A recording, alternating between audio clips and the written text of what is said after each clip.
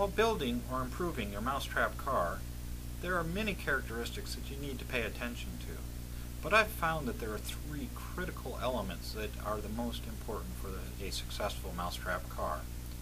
Those involve the wheels and the way in which the wheels attach to an axle, the way in which the axle is arranged on the car and power is provided to it, and the way in which that force is taken from the mousetrap itself.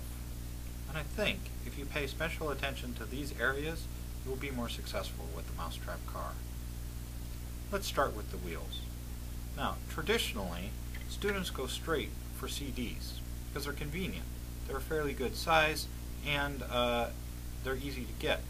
Unfortunately, do you see how thin they are? They don't have a lot of grippy surface. If you want to increase the grippy surface and prevent it from sliding, you can put a balloon around the outside or rubber bands around the long parts to give it some grip.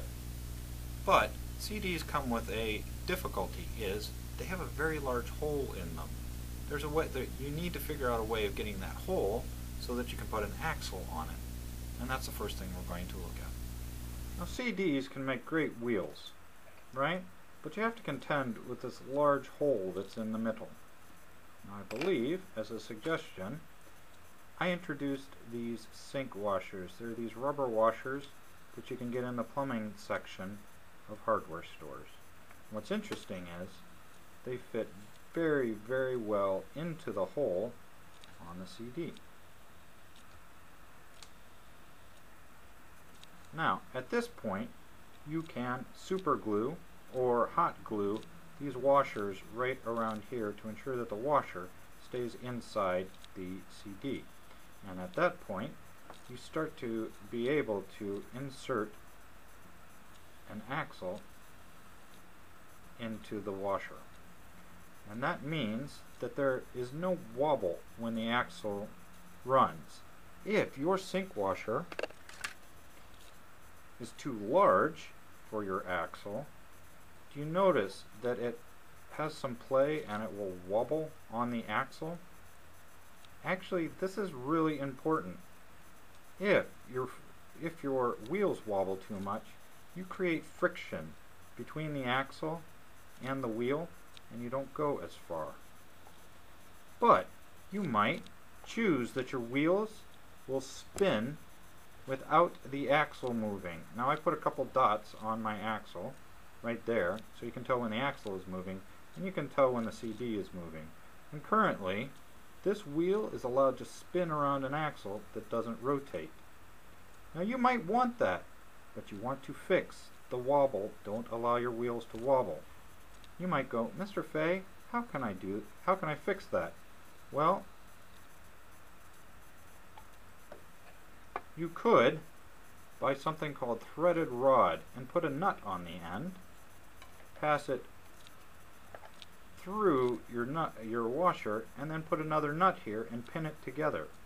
That would allow your wheel to spin without your axle spinning.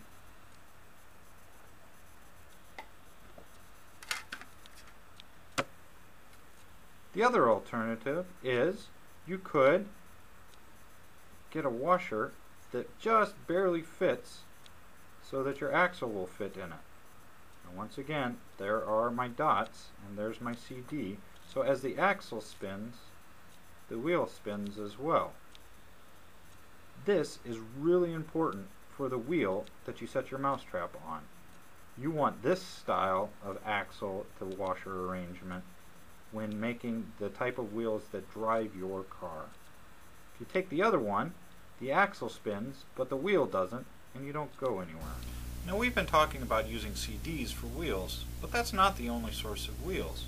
You can use lots of things, like vinyl records. You can cut them out of cardboard, or if you're fairly clever and willing to destroy some toys, you might find some wheels that are pre-generated. Now, you'll notice that this set of wheels, as I spin the axle, the wheel spins as well. And we could utilize this to transfer power from the mousetrap down to the ground so that our car moves forward. But we need to pay very special attention to the way in which we would attach a string to the axle in order to get it to move. Alright, before we talk about transferring power to the axle, Let's talk about how you get the axle attached to the body of your car. Now, if I take this axle and simply glue it to my car, I don't allow the axle to spin, which is something that I need it to do if I want it to transfer power to the wheels. Now, that's fine in the front if my wheels spin on the outside of the axle, but if this is transferring power to the wheels, it needs to spin freely. Now, one solution that I've seen that's fairly good is using these little eye hooks to put your axle through. And if you get them small enough, the axle can spin freely, but there's not too much play in it. Now you're going to need two to ensure that the axle doesn't wobble. Once you have the axle mounted to your body, we need to be really concerned about the way in which we get our string attached to our axle. Now you'll notice that I've put a knot in this just around the axle.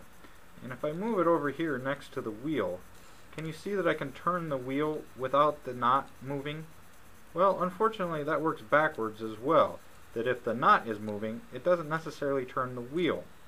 What you're looking for is you want to increase the amount of friction between the knot and the axle, so that as the string unwinds, it forces the axle to unwind as well. There's a couple of things you could do in order to fix this. You could take some super glue. And attempt to glue the knot down to the axle. And that would be a mechanical bond that would ensure that the axle doesn't spin, that would ensure that the knot doesn't spin around the axle. There's another route. If you used sink washers to fix your axle to your wheel, you can use one or two more, pass a string through it, and then put it on your axle. What this does is ensure that the string is connected very well to the axle, and so as you wind up your string, your axle is forced to wind up or rotate as well. Okay? And so as your mousetrap pulls on your string, your axle is forced to turn, which in turn turns your wheels. The last category that I'm going to talk about is how you get power from your mousetrap. Now if you really take a look at it very, very carefully, your mousetrap is a kind of lever. Right there it pivots. The spring supplies force right there, and you get force out of the deal here. And mousetraps supply a lot of force. But here's the thing. In fact, there's almost too much force. It's very hard for us to deal with all of that force. But if we learned anything, we can change the character of the lever to transfer force into distance. And that is critical in the Mousetrap car. Now, I see a lot of students wanting to tie their string straight to this end of the mousetrap. But could I point something out? If that is the case, then the farthest that your string can travel is from here to here, which is a grand total of about 10 centimeters. And if that means that 10 centimeters of string pulls out, your car can only travel 10 centimeters. This is a problem. But is there a way that we could modify our mousetrap to trade force for distance?